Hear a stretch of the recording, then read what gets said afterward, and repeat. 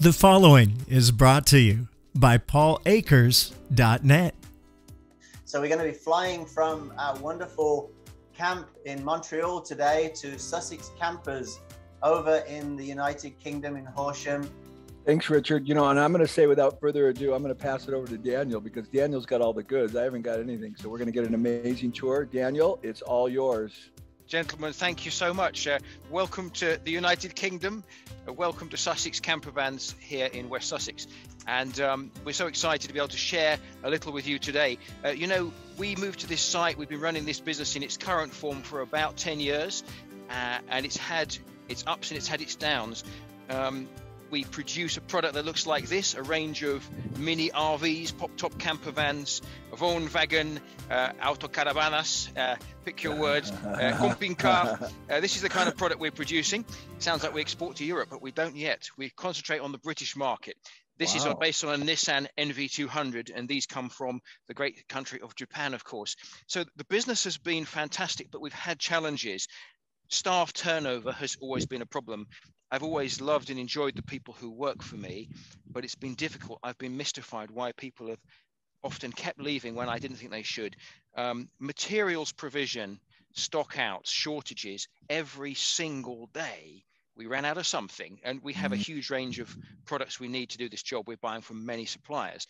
And there was a lack of standardization. The quality of the product was variable. Different men would do the job in different ways. And we couldn't seem to get a consistent method and a consistent end result. We'd already been exposed to the Toyota production system. We'd got involved with various production engineers who'd helped us a little. And one Saturday I had a little time and I clicked onto YouTube and I thought, let me see if I can watch something about TPS and learn a little more.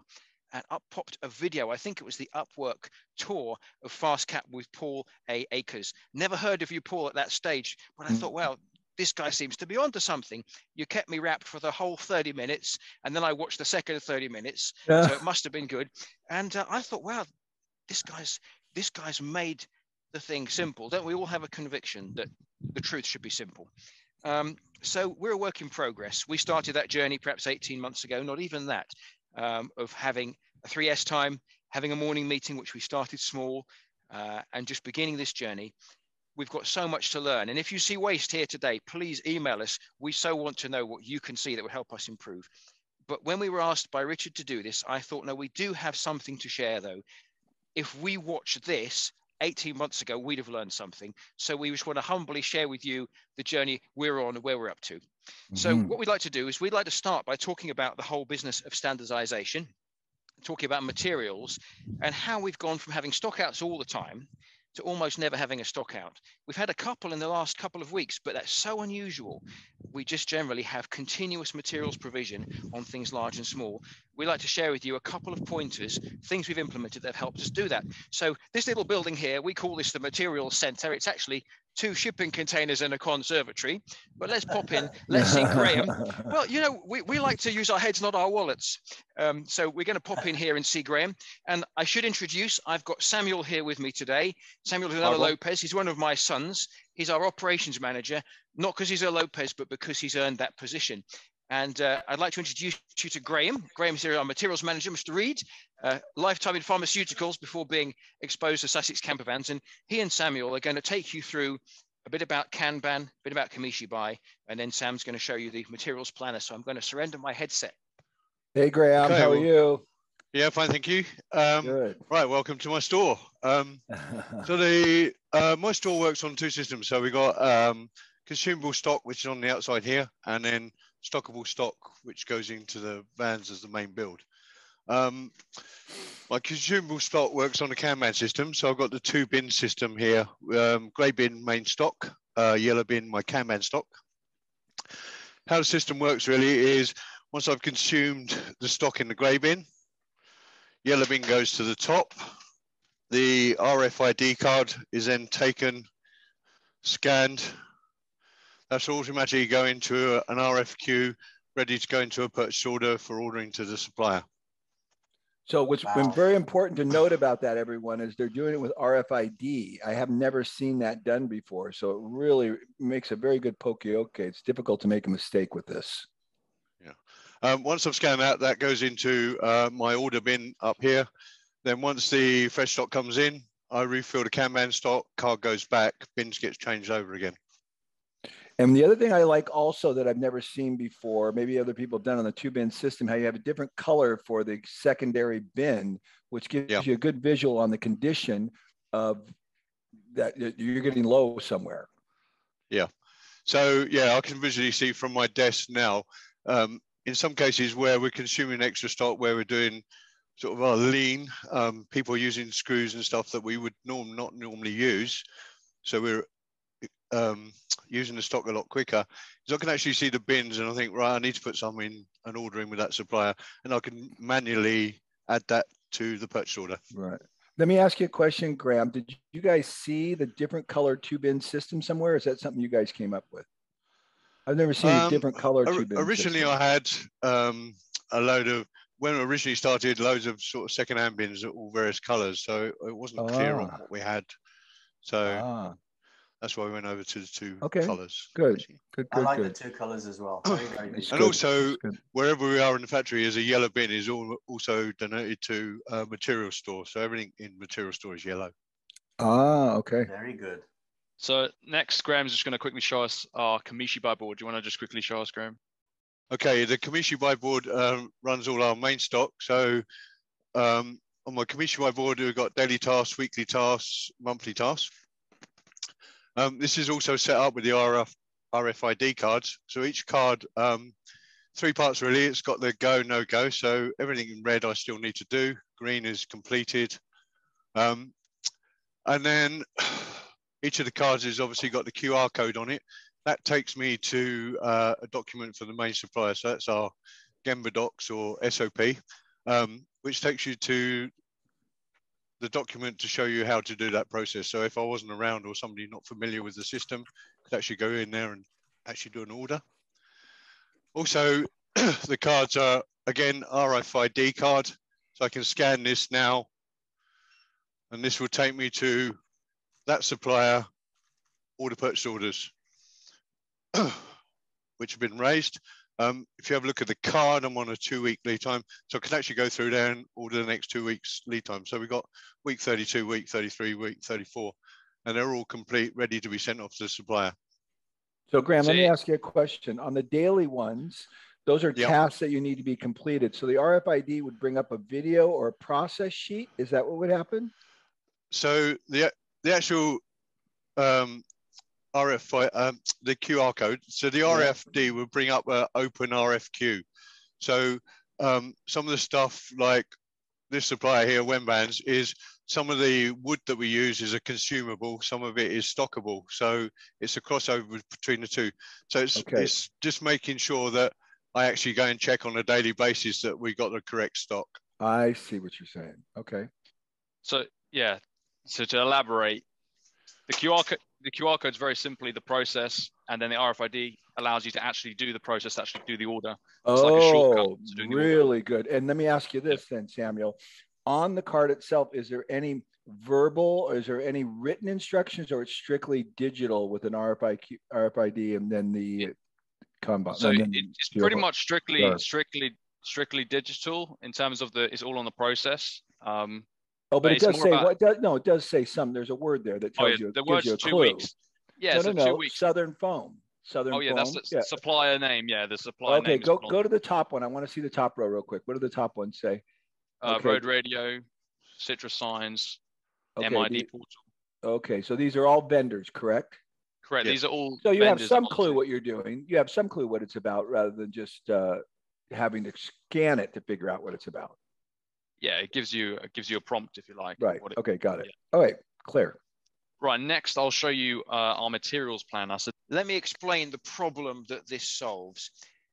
We've got some stock as floor stock consumables in the colored bins, but we have got other items that either are very bulky or are very expensive or are made to us to order. So we don't want to carry those as WIP, as excess stock. So this lists those items by job number, by chassis number of the vehicle, and the color coding helps us understand direct from our ERP system how the provisioning of those is going.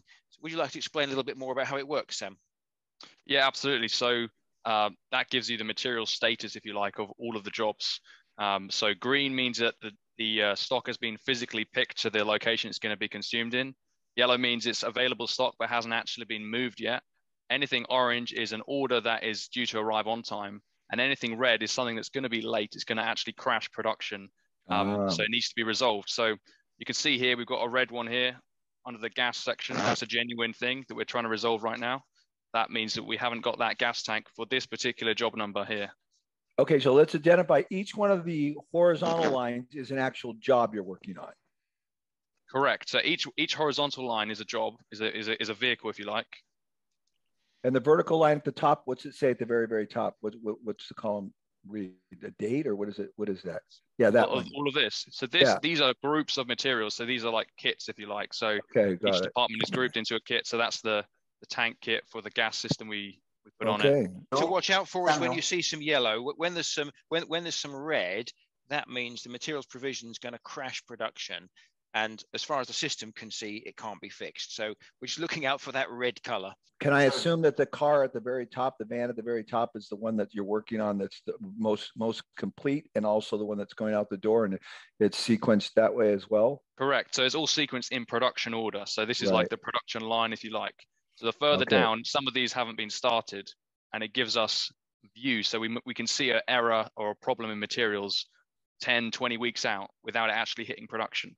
So at any one time, it looks like you're working on 4 to 5 vehicles, or more than that? That's about right. Yeah, about 4 to 5. We try and keep the whip fairly low. Okay, got it. Are the vertical columns in the order that you basically work on the car, on the van? We're working on that to a degree, yes, but we're working on reordering them. So the order of the columns we haven't fully got that down, but that's something we're working on. Okay, because that would make sense then. If you saw a red one in the very first one, that would trigger like lots of flashing lights. If you saw the red one at the last one, it might give you an extra day or 2 days to go and do something. Yeah, exactly. And another thing to note is if it's blue, that's actually an order that we can make in time that we haven't made. So for example, here you can see some blue saying we should be ordering invert, which is actually an inverter. So it gives us quick visibility. So we have a shortage meeting every day, and we can just go through, just look at the dashboard and make sure that everything is going as it should. And all the reds are going to be resolved and be turned into oranges or greens. Brilliant. And you wrote that yourself? Yeah. So we wrote this in-house. I'm actually software developer, so I developed this screen. Okay. Some people like to know what the foundation to our ERP system is. And actually, we learned from Toyota Materials Handling in Europe here. They use an open source system, which is developed in Belgium called Odoo, O-D-O-O. It's open source, the kernel. You can use it yourself, but you do need some development help to develop it. We had an outsourced company first, and then Samuel's learned, and he works with them, and he does a lot of it now. And Peter, who's here on the laptop, he's just learning that same thing.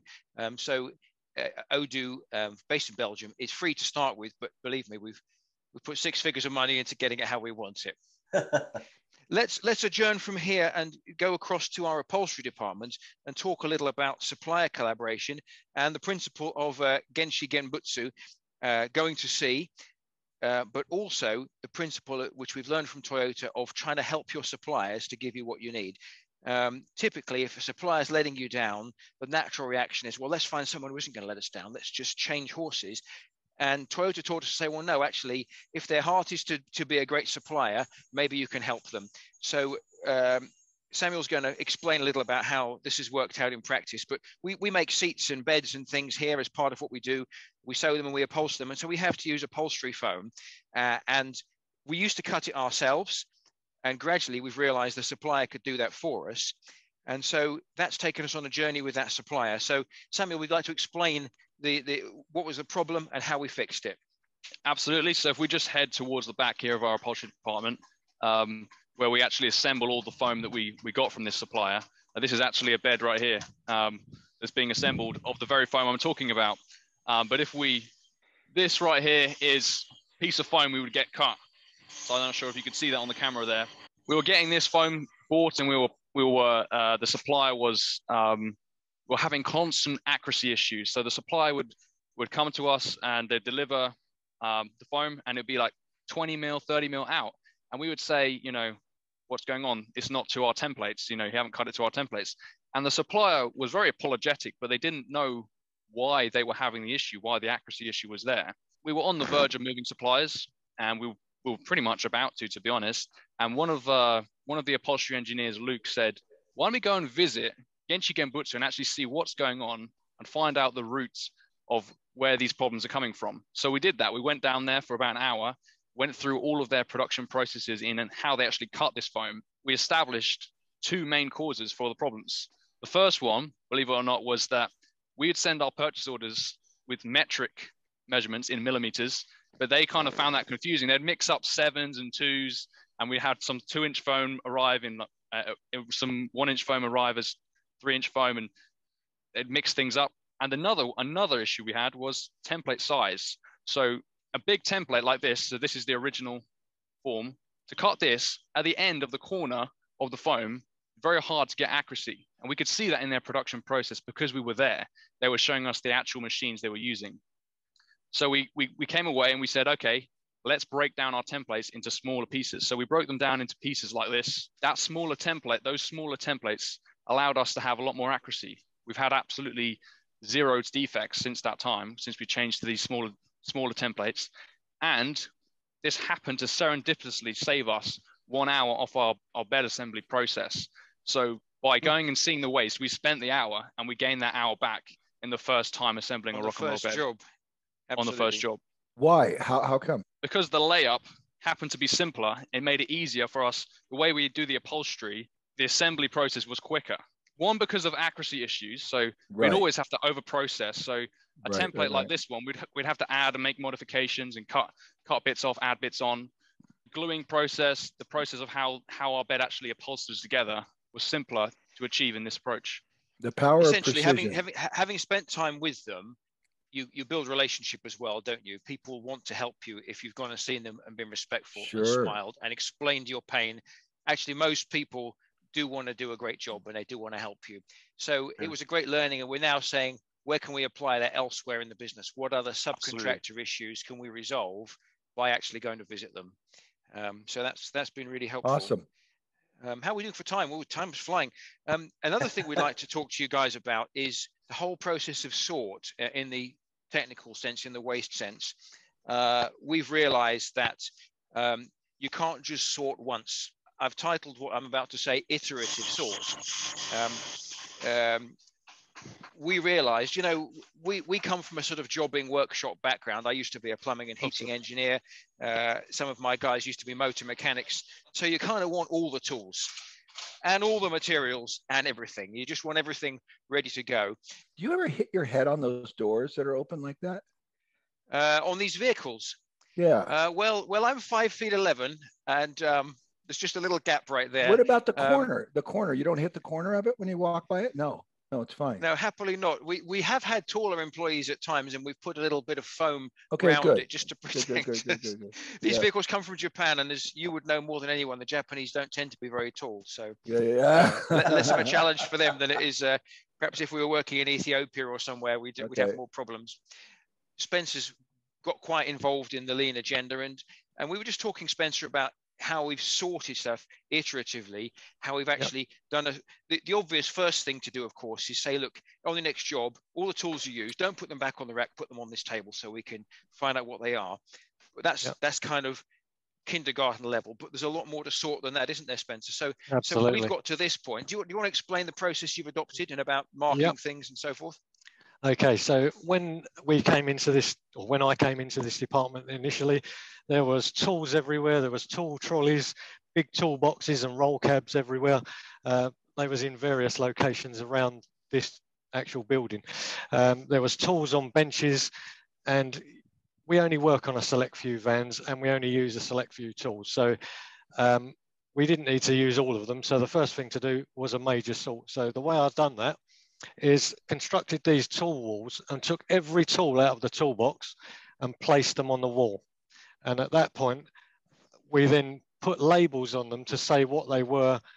So all the sockets marked numbers 8 to 20, if you like, same with the spanners.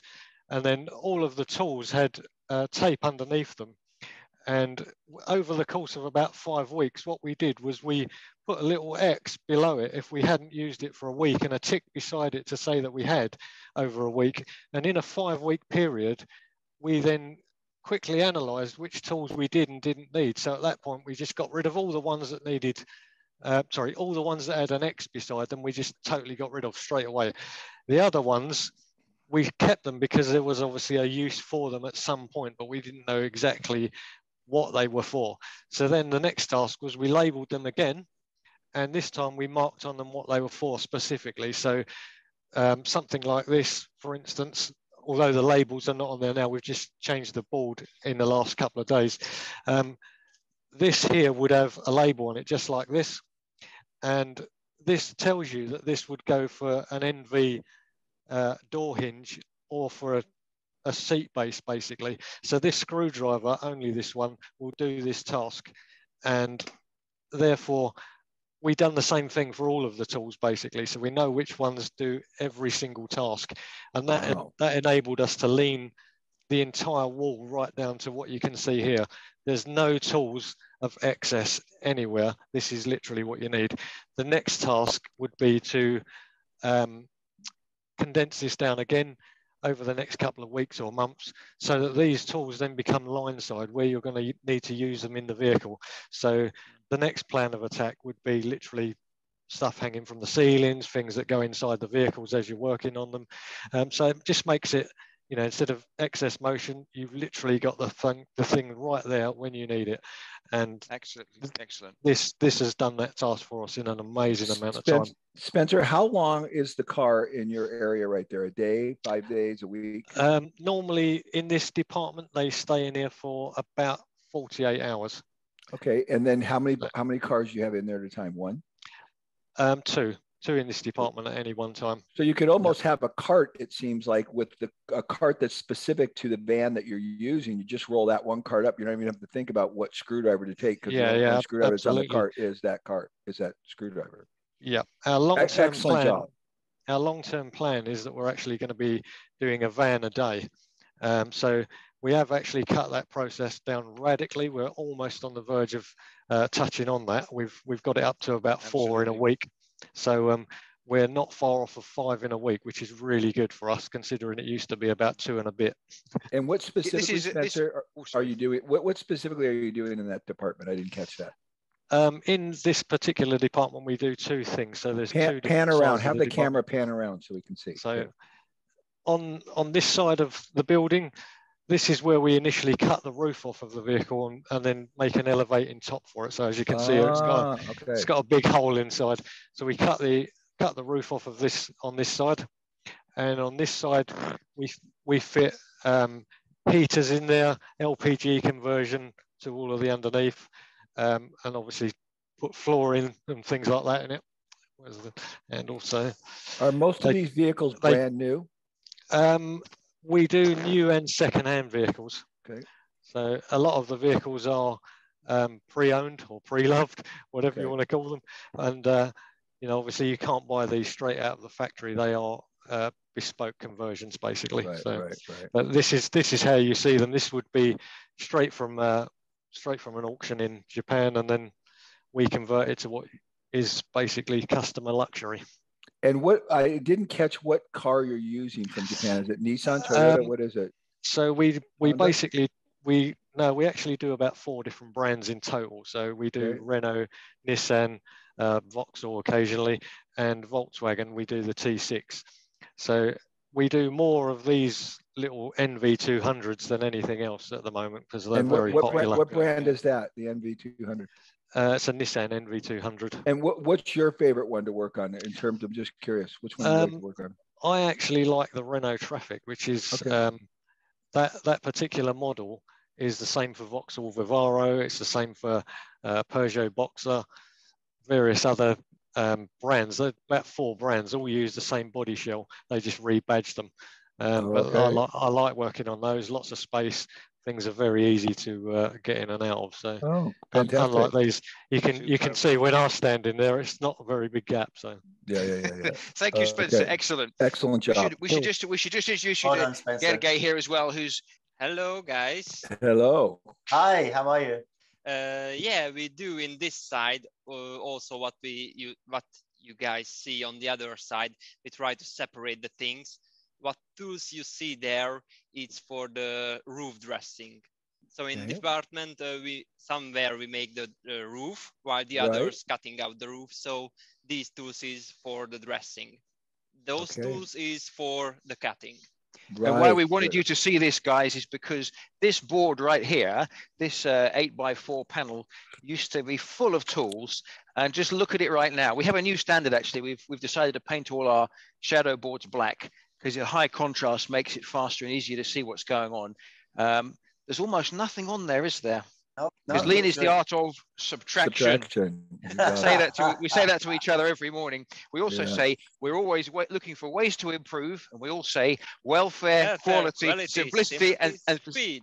That's right. That's good. Isn't it the truth? It's all so simple, isn't it, Daniel? Yeah. Well, I think in life I've discovered, and especially in this world of 2-second lean, if it's getting complicated, you've probably missed it. Just stop, think again, because actually, and you know, you've been really helpful, Paul, because a number of times you've said, oh, I think someone said to me on one of our groups just yesterday, I was talking about learning how to do fishbone diagram analysis, and might have been Alex Ramirez. Hi, Alex, if you're watching, who said, you know, Daniel, that's fine, but actually, I wouldn't bother. You can go deeper by just learning to think better. You don't necessarily need my gosh. that tool. Alex is so amazing. Isn't that great? You know, I was going to say something so interesting is, you know, you and I have had a lot of dialogue, but you've also had enormous amounts of dialogue with Richard, with Alex, with Tom, with all kinds of people way outside of me. And I think the beautiful thing about this community is that everybody's working together, helping each other. It's not all coming to me at all. And that's so beautiful. Totally. And I guess, Paul, it's really gratifying for you. And actually, probably the times when you think, wow, I didn't come up with that. Isn't that great? I've given this bit of thinking. I've set in place a wheel in motion here that's actually generating solutions that I had nothing to do with. And I'm just hearing those solutions. I remember when you first interviewed Alex talking about a daily video of improvements, you said, this is the Alex Ramirez standard. I didn't come up with this. Absolutely. And isn't that great? It humbles us all and there to learn from each other. Yeah, so many things that you guys are doing. I didn't come up with any of this stuff. I mean, I'm just one of the team members enjoying the whole process. It's awesome. And it's a blast, isn't it? Wouldn't have it any other way now. Never. Yeah, absolutely. Well, thank you very much, Gergely. We'd just like to we'll walk across to our integration department. We'd like to show you something about standard work. And we have to, I'm not advertising it, but I would be a liar and I'd be deleterious in my duty not to mention the wonderful work of Tom Hughes and the product we use called Gembadox. And we're going to show you what it does for us. The problem is this, you know, Mr. Ono said without standards, there can be what? No improvement. You've got to have a standard to improve from. You've got to have a starting point. And in our business, because there's so many things we do, it's so complex. Getting those standards written down has been a challenge over the years. We've tried producing folders and diagrams. We've tried sticking things on the wall. Nothing's really worked because it's hidden away somewhere. It becomes inaccurate. The Gembadox system lets you take an iPad or another product of your choice made by somebody else, take a photograph and send a text. That's all you do. You watch the process, ideally the man doing the process, pick up that iPad, take a photo, 120 characters explaining what's going on. That's all you do. And you can build as many steps as you want. It formats it for you. You can print it if you wish, but really the juice comes when you don't print it. It stays in the system. And so you've always got the latest version. So we're going to jump into what we call the bridge here, shades of the Starship Enterprise.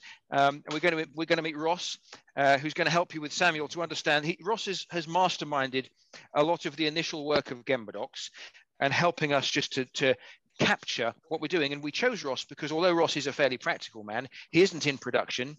It's not his thing. So he came to it with fresh eyes and he helped everyone document stuff. So Ross, do you want to explain the journey into Gembadox and give us a couple of case studies off the screen? Yeah, of course. So as Daniel's already explained, it's been really important that we standardize the processes that we go through. So what I've got up here on the screen are a few examples. What you see here is a screen that has many different Gembadocs on it. And on this one over here, here's an example of a Gembadoc. It's got a picture, clearly displaying the tools. It's got a short description, and you just follow through it step by step, exactly how a process goes. And so this is a fairly simple process. And it means that we don't use it for training. We use it as a backup. So we train someone, we teach them how to use the tools, we give them time to learn it. We go through a process of training. This is for when they've already learned it. If a process has been updated, they can see that it's been updated. Samuel will talk a bit about how that happens. Also, it's really important to note that these can all be done by tablets or phones to get really high quality pictures. You can see lots of detail and color. We use mainly tablets because they're bigger. You can get all the information. You can have it landscape, and it means you can see everything much clearer. How we implemented to begin with was by, first of all, blanket coating. Going to try to get as many as we could. This has got some different details on it. And this is just for one particular department. This is the original, right? Yeah. So this was just a printout that Samuel had managed to sort out for us. We noticed there were some documents that were missing. So we started using these forms. So one piece flow while people were in the vans working, and they needed to find a Gemma doc. They would check to see if one existed for the process they were doing. And if it didn't, they would note it down here, having created one, and then we could add it into our system later on. Great. So what you're saying is you're demonstrating how you're documenting and identifying what processes need to be Gemba docked. Correct. Okay, right. You're not just doing it with happenstance. Just no. Yeah. You're very deliberate. Okay, got it. Yeah, very deliberate. We started with the beginning of the process, so mainly in Coachworks, where you've just been, and we started with their first process, worked our way through on a particular van, and then we followed that van into the next department and did the same thing. Inevitably, there were the odd small process, or we did a long process and decided we should have shortened it down and cut it into smaller parts. But that's a process we've gone through over quite a period of time. Okay. So the result is that if all the employees at Sussex win the lottery, except Daniel and Samuel, they can actually still build camper vans, even though it might take them 6 weeks. There you go. Yeah, it could be. Yeah, that's one way of looking at it. That's for sure. I don't suggest the lottery though. It's not a good way to make money. No, I don't recommend it.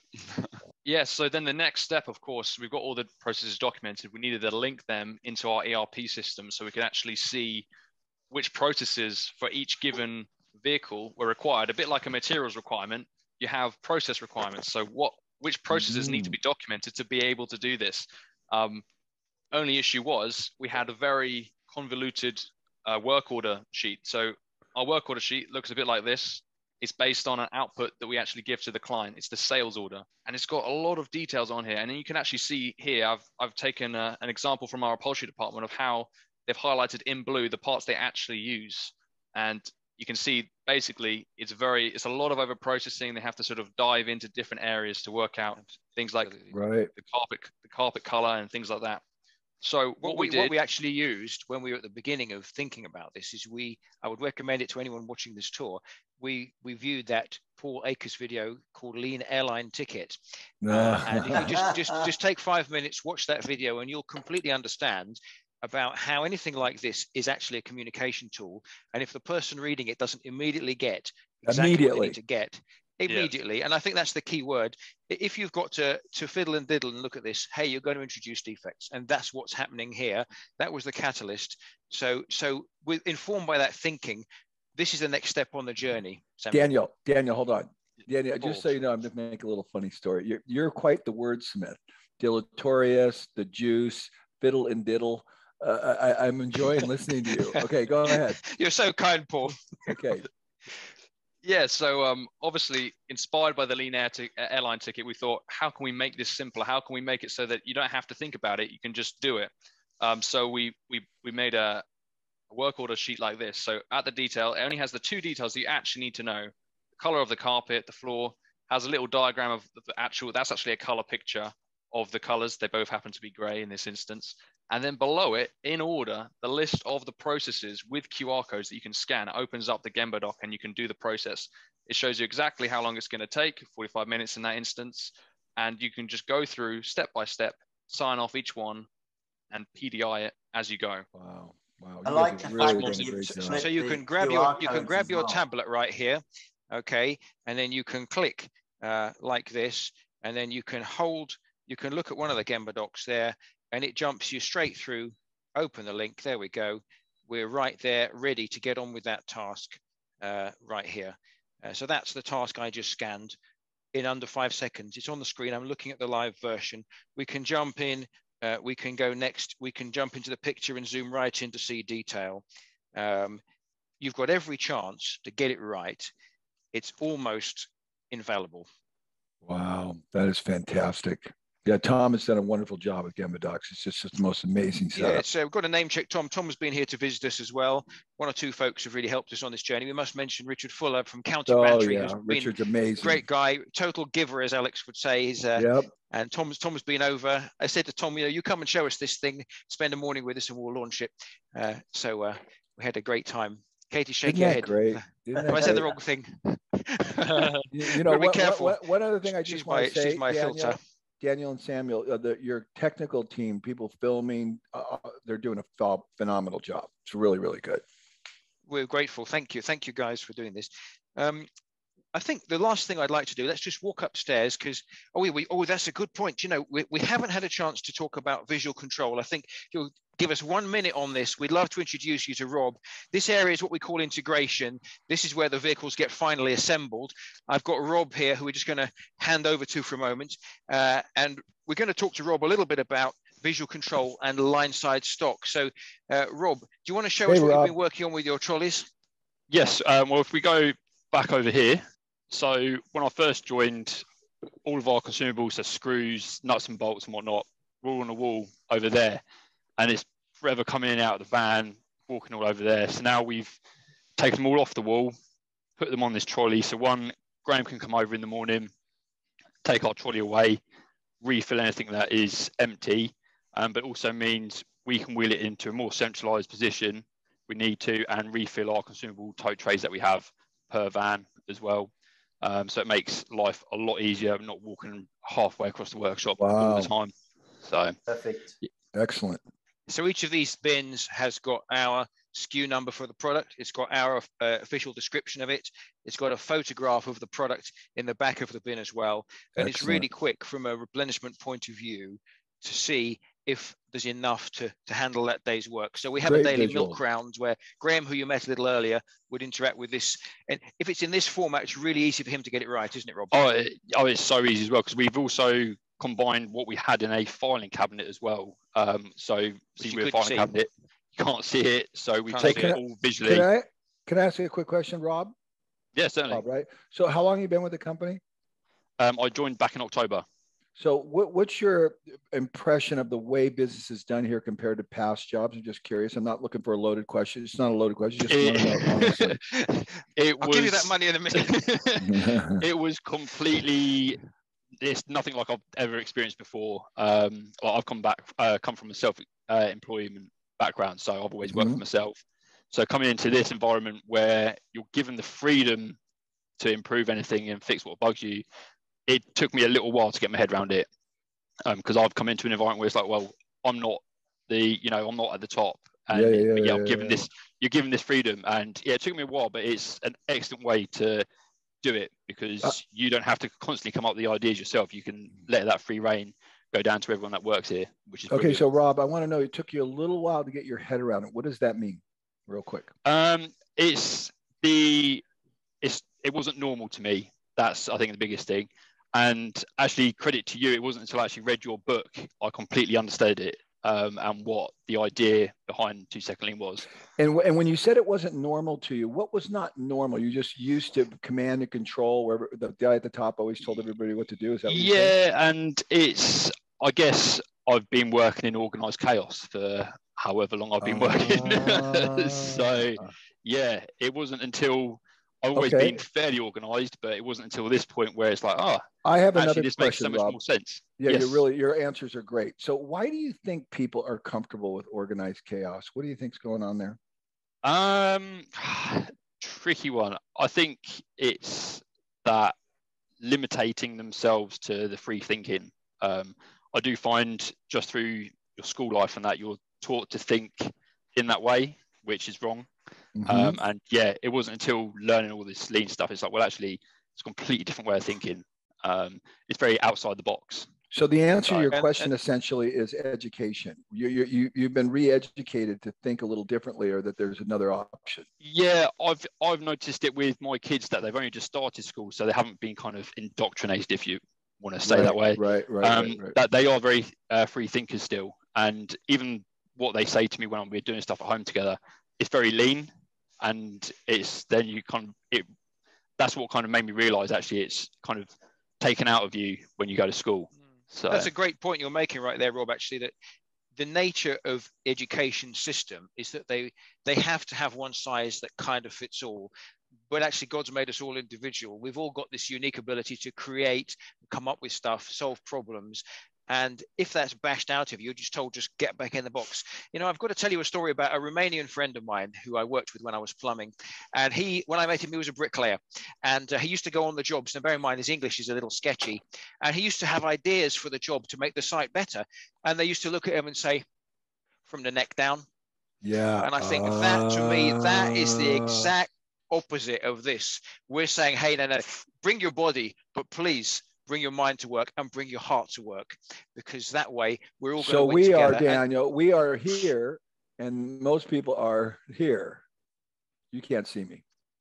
I can't see you, but I can imagine the gestures, Paul. I'm there, mate. I'm on it. Yeah. Thank you, Rob. That's awesome. No worries. Yeah, really Before we talk about lean culture, I just want to show you one little improvement in here that only happened yesterday, and I like it so much. I just want to show you. Is that all right? Have you got an extra 30 seconds? You know, tool boards are great, and this is Zoltan. I call him Zoltan the Terrible because he sounds like he should be a warlord. And Zoltan had all his tools up on this tool board, and he'd even painted it in our new standard in black, hadn't you, Zoltan? Do you want to grab Samuel's headset a sec? And so Zoltan's making things with wiring. He's got crimp terminals right here. And Zoltan, just put that up on the board there. Imagine you're putting it away from me. Can anyone see that? Look at that. Look at that. He's a young man, but look at the strain. And we had a little improvement time together yesterday. And I said, this is terrible. And I thought, if I were working here, I'd want my tools really near. So we made this. This is only about 24 hours old. Do you want to explain, Zoltan, what we made and how it's working for you? So pretty much what we've made is all the tools, instead of having to reach for it, we decided we would lay it out all right next to me. So instead of having to stretch all the way up to the wall, I just need to go like this, and then I already have it in hand. And these are all the tools that we use. So it's all nice and tidy now. Wonderful. Great job. Zoltan, it's 24 hours in. Has it made any difference to how you're feeling at the end of your working day? Oh, yes, absolutely. I feel much less strained. That's for sure. Yeah, do a little dance. You know, you do a Hungarian. Thank you. This is impromptu. I just wanted to show you this because I'm so happy with this little improvement. Didn't take us long, time for the warlording. 5 minutes of thinking and 10 minutes of implementation. Let's just walk upstairs because I want to just close out by talking a little bit about something harder to show you, but it's important to tell you about, and that's really about the whole issue of culture. Am I going up, or are you going to walk backwards, or am I going to walk backwards? Katie's going to walk backwards up the stairs. We're going up to our client studio. As we're looking to close a customer, when we've shown them around, we take them up to our lounge area up here. And actually, the client experience is really important. Along the walls here, I got the idea from number 10 Downing Street, where our Prime Minister lives. They have pictures of all the previous incumbents on the wall up the stairs. And so I've got lots of client pictures, people picking up their vans, pictures of them on holiday. So as you're a client coming up my stairs, you can see all these pictures of other people having a fantastic time. And it just gets you in the mood to get out your Visa card, which is very important. Yeah, Rob touched on this a little bit, the whole issue of lean culture. But I said right at the beginning how staff turnover was a massive issue here. And it wasn't that I didn't like the people. I'm not a hire them and fire them kind of person. I'm always very sad to dismiss anybody. I'm just going to sit right here, Katie. Is that all right? But we realized that this us and them thing, which has really wrecked British industry over the last 2 or 3 decades, is so pervasive and so negative. And lean has really helped us to see everyone on the same page. I mean, I don't wear my work polo shirt all the time, but I do quite a lot. And it's the same as the ones you've seen other people wearing. we've really tried to be on the same level when we have our morning meetings together. I wish I could share one with you. We absolutely encourage everyone to speak. You can interrupt, you can ask a question, you can tell me my idea is wrong. There are no wrong answers. There's nothing you can't say. And throughout the working day, you know, one of the guys in upholstery asked me recently, as we were trying to improve how our rock and roll bed system, a bed that becomes a seat, is assembled. Oh, if your idea doesn't work, Daniel, can we go back? Can we change it? I said, of course. If your idea is better than mine, I would love to have your idea. And I make it a point. I've learned a lot from Ken Blanchard's book, The 1 Minute Manager. If you haven't read that, you're not even in the world of management. It's only that thick. It's written for men. It takes 10 minutes to read. Get Ken Blanchard's book. It's written for men. It is. And he said, I don't read books generally. My wife reads books and tells me what they say, which I find very efficient. It's very lean. Le mismo. but Ken Blanchard says, catch people getting things right. Right. And you know, in our team meetings in the morning, in our morning meeting, we have a section we call Gratefuls, where we encourage people to express thankfulness for something in their lives. But we also have a session of team praise, where we encourage people to just acknowledge a colleague who's done something useful, something helpful for them. And it's really positive. And I think you get a lot further by encouraging the good and being positive and recognizing achievement than you ever do by criticism and correction. And it's a hard lesson. I think a lot of entrepreneurs are hard on themselves and then they're hard on other people. I know that's true of me. And it's been a journey of learning about this lean culture, of looking for the idea, the spark from everyone and encouraging that.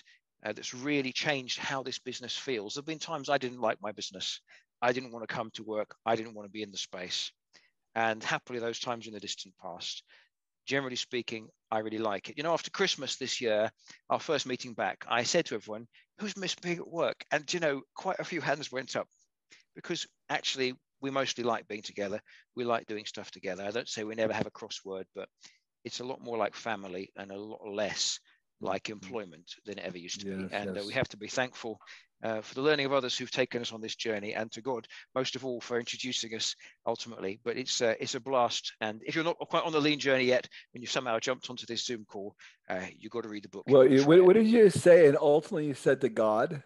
Is that what you just said? Yeah, that's right. Well, ultimately, it's the creator who gave us all the ideas and the brains to think them in the first place. I rarely ever say this. I say it individually to people, but the reason why lean works, so everybody knows, is it's simply the gospel dressed up in a business suit. It's about caring. It's about respecting other people. It's about loving your neighbor. It's about honoring the creativity of other people. If you look at the biblical principles that are talked about, they are ultimately we're charged by God to be a good steward of the resources we've been given us. And ultimately that's all we're doing here in Lean, is we're taking the stewardship of the people, the resources, the money, everything we have, and trying to become better stewards of it on a daily basis. This is exactly the gospel dressed up in a business suit. I don't say it very often, but that's actually why it works. Totally. And I think there's a lie going around. I won't give it a name, but the lie is that if I win, you lose. Right. Or if I win, the customer loses. If the customer wins, I lose. And actually, we can all win. It's possible to do business and life in a way that every interaction is a benefit to both parties. That's what I have believed to be true and found to be true. And that's the place we're starting from. And certainly lean is really connected with my Christian convictions and with our understanding of the value of each individual as made in the image of God. And it's all very congruent. It's all it just fitted in so well. I can't see a negative side, folks. Yeah, Daniel, that's fantastic. Are we ready for questions now, Daniel? Yeah, totally. Do you want to come and join me, Samuel? I'm sorry if we've overrun a little, people. I do apologize. It was valuable. Very valuable. Very, very valuable tour. I mean, I'm blown away with what happened with Walters and Wolf a couple of weeks ago, and now I'm blown away with what happened here. And it's just going to keep getting better because everybody's got so much to contribute. So there's no sharing, learning, and growing. That's what we're all about. Yeah. Laura, questions? Hey, Daniel, how did you guys implement Gemba Docs? Gemba Docs. I mean, we had the pain. We knew we needed to do something. I mean, Katie, who's holding this camera one right now, we tried to document our process by which we fit gas. I think she'd got up to 83 steps. She'd spent 2 days typing it and desktop publishing it. And then we showed it to the guy doing it, and he said, no. And Katie was at this point, I think Katie was seriously considering thumping somebody, and I was concerned it might be me. So, you know, and this is the pain that Tom had in realizing we needed something like Gambadox. So it's how I put it is this: look, it's take a photo, send a text. The implementation we had was this: look, we're already making the product. We're kind of backwards right here. So we're doing it. So we do know how to do it. So we just want to capture what we're doing. So we bought some iPads. We gave them out to everyone. We left the whole thing open. There's no revisions, nothing locked. For the first period of time, we just said, please, when you do a process, give it a name, take a photo, send a text. Photo of your tooling, photo of the materials, and photograph each step, and just put 120 characters about what you're doing. Just do that. We did that for 3-4 months. And it was frilly. We got some crap and we got some good stuff, but we learned how much detail is enough. We learned about the style. We started thinking about how we're going to name things and structure it. Then we kicked it to Ross. We said, okay, Ross, we've got so far. We want you to take this on now, start to index it and document it.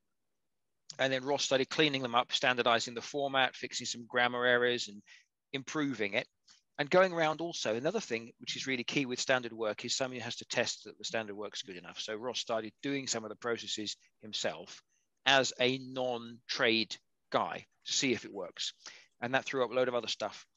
And then the next step we've taken just in the last 2 or 3 weeks is that Samuel's jumped in to connect those standard work SOPs to our ERP system. The ERP system, our system sees materials, and it sees this, the bill of materials requiring work, requiring routings. So we then said, okay, let's connect what the standard work procedures are to the routings in the bill of materials. And that's what those sheets he's doing is. So as that process completes, we'll be able to issue a complete list with QR codes of all the processes you need to do to fulfill this work order. Okay, Daniel, I'm going to interrupt you here. So the answer to the question from my perspective is simply this. You could have Tom Hughes come in, as Daniel did, or Tom has produced a lot of great videos that you can quickly watch on Gambadox to see how to implement it. It's actually very, very simple to do. Correct, Daniel? Sorry, I was probably answering a bigger question, which is how we fit it into the business. Remember, we have 30 other questions we got to answer. That's why we got to be careful. Gambadox could not be simpler, and the support we've got from Tom and his team has been awesome.